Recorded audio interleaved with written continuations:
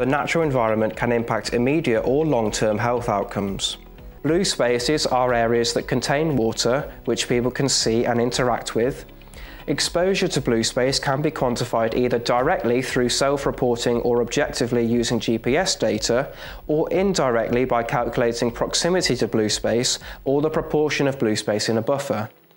The majority of research on health and blue space is related to walking, and for this, research suggests benefits to obesity, cardiovascular health and diabetes, though not all findings are positive, and these studies do have limitations that restrict our understanding of a causal link between blue space and health.